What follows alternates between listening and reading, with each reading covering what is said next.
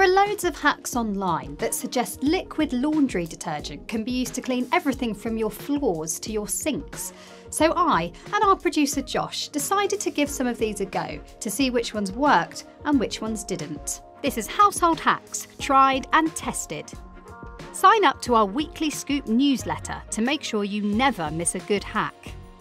Laundry detergent was pretty effective at mopping floors. We used 1 teaspoon mixed with hot water, and it created a good amount of suds and lifted minor dirt and food spillages without any problems.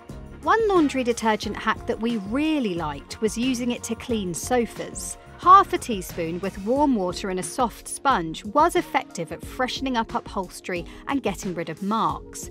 It left a fresh smell and no sticky residue, and it's more cost-effective and eco-friendly than using a branded fabric refresher.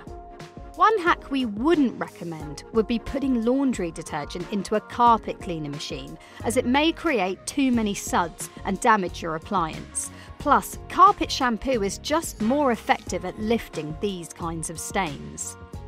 Should you use laundry detergent to clean surfaces in your kitchen and bathroom? No.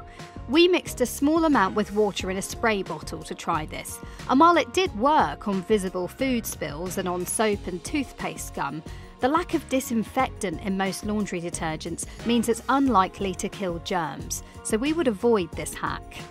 Now, it might sound obvious to some, but laundry detergent is brilliant at removing stains when it's applied neat. Leave it to work for at least 10 minutes before you wash your garment in the washing machine. We tried this on red wine and coffee stains, and it worked a treat. If you are going to start cleaning more with laundry detergent, make sure you choose one that's highly rated in our lab tests.